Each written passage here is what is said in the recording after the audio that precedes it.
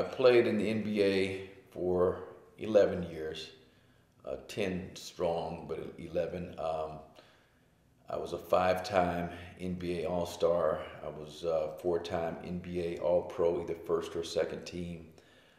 My career averages were 20 points, 11 rebounds, and almost 5 assists a game. My field goal percentage for that 11-year career was 53%. Free throw percentage average about 75%. But the stats rank pretty highly in terms of when you compare them to some of the greatest players that ever played the game. They're not at the top, they're not at the bottom, but they'd be in the upper 80% in terms of where they'd rank.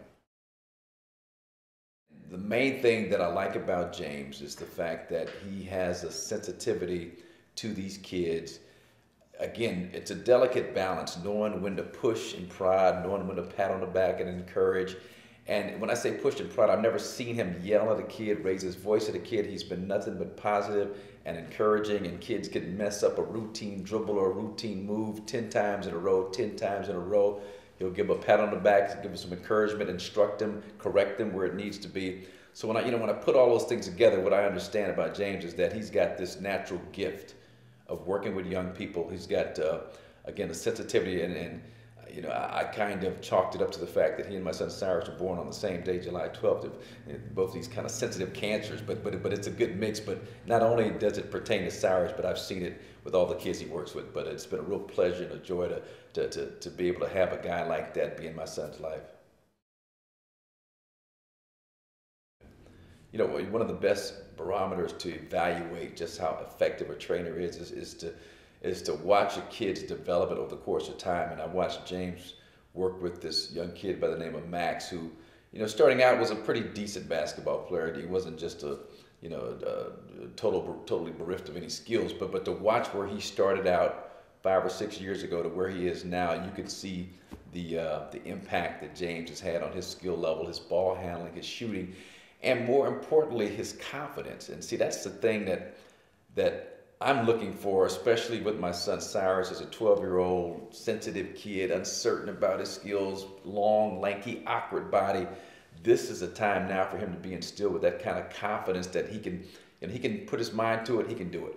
And I've seen Max and at the beginning him struggle with some of the drills and some of the skill work, but his development over these last 6 years has really been a testament to James's commitment to making Max a better player and a better person in the process.